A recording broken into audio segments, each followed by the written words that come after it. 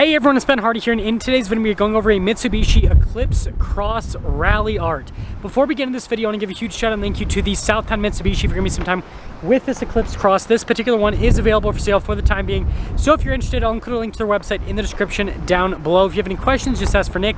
And then on a side note, if you want to save time and money the next time you purchase a car, link to my car buying guide in the description down below. Let's get into it.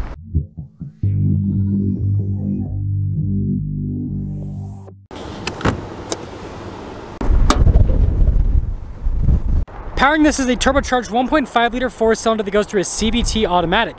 Fuel economy is 25 around town and then 26 on the highway, with power outputs being 152 horsepower and then 184 pound-feet of torque. Now before we go over the front end, I do want to mention, if you want to see more videos just like this, then I recommend you subscribe because I post content every single day. Starting with the hood, first off, I love the metallic flake in this particular white paint. And then you guys can see we've got the Eclipse Cross badge there at the top. We've got a split light design, so you guys can see there with the lights at the top and then down below with the headlight itself. Then you've got your high beam just below that. And I like the overall design of the lighting cluster. I think it looks pretty cool. And then we have the Mitsubishi logo front and center. And then of course we've got this red painted front splitter that actually has the little Ralli art logo there. And putting it all together, I think they did a good job with the front end design. Coming around the side here, our tire wheel setup is 225, 55, 18 in the front, and over in the rear, you guys can see the wheels are completely blacked out, which goes with the sporty theme. Really cool with the fender flare around the side. Then you guys can see some mud flap action, and then look at the trim along the side with our decal there, of course, says Rally Art. And then here's your full side view with the Eclipse Cross. You guys can see the mirror cap blacked out. And again, I like the look of it. It has kind of a cool, almost like off-roady type design. Now here's our key fob. We have our unlock function, our lock function, and then the Mitsubishi logo there in the back. And popping into the rear, the hatch is hydraulic with the operation, but you guys can see you've got a cargo cover built in from the factory. Of course, Rally Art Eclipse Cross, which is pretty cool. And look at all of the red piping that goes around. I think that looks great.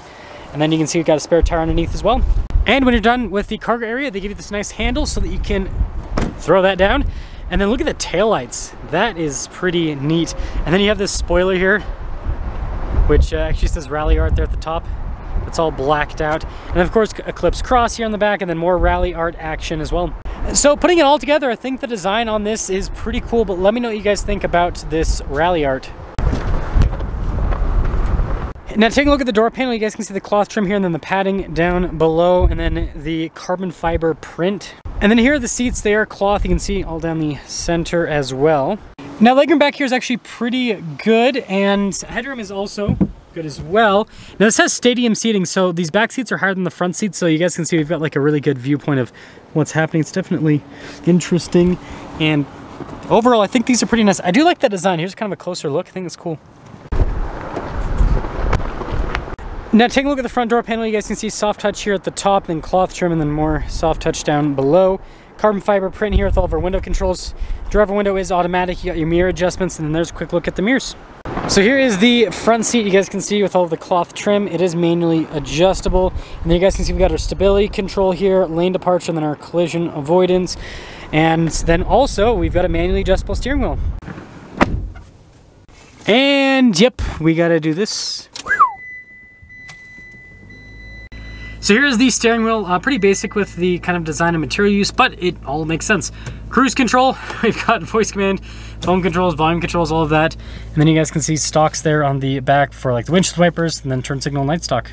And then here is the gauge cluster. You guys can see pretty simple. Speed, RPMs, lets us know that we need some gas, and lets us know the temperature outside.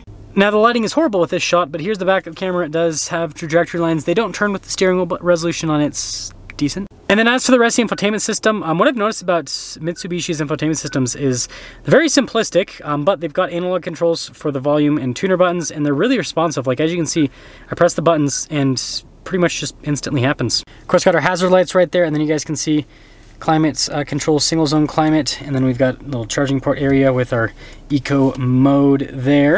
And then we actually have heated seats in this, and then this is for our all-wheel drive mode.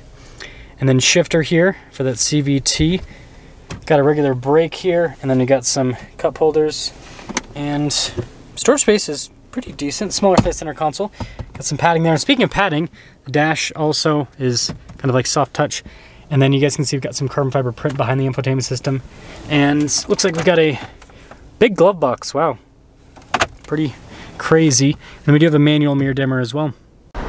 So here's our window sticker for this Eclipse Cross. Pretty much everything standard equipment on this. There's the Ralli Art welcome package, which gives you floor mats and stuff. It's like $200 basically. But anyways, total MSRP, $31,835. And let's see how it drives.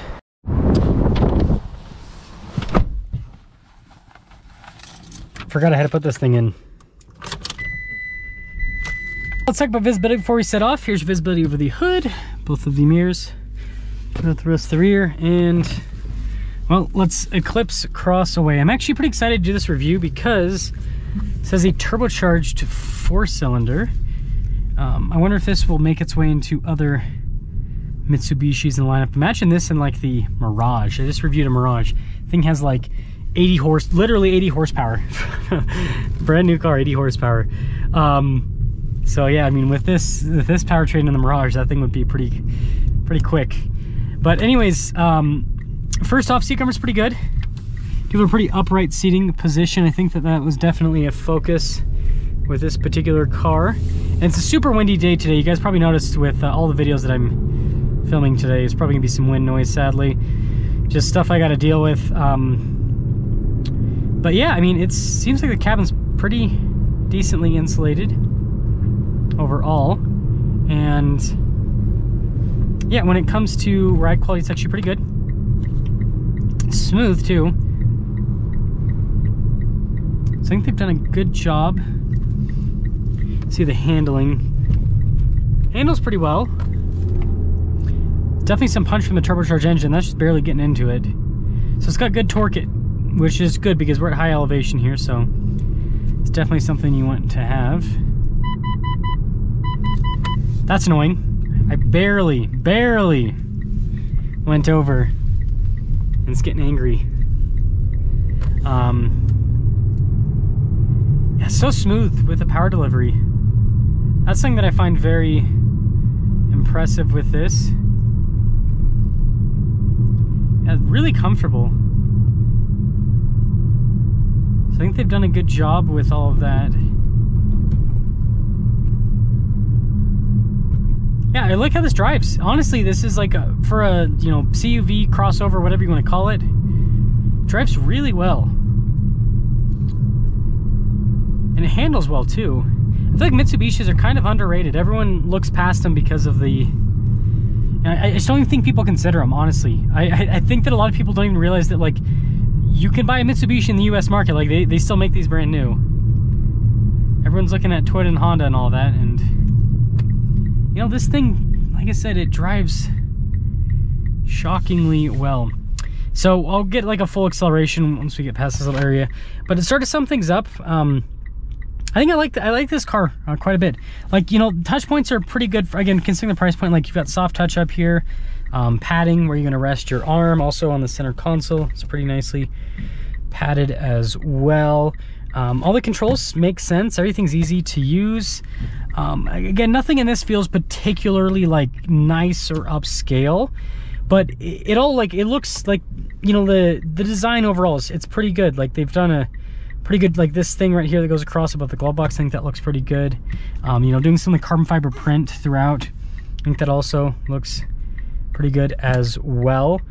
And, you know, honestly, this has a pretty similar, you know, build quality feel. Like, touching on the stuff, people are gonna get really mad about this, but it feels pretty similar to Toyota, honestly.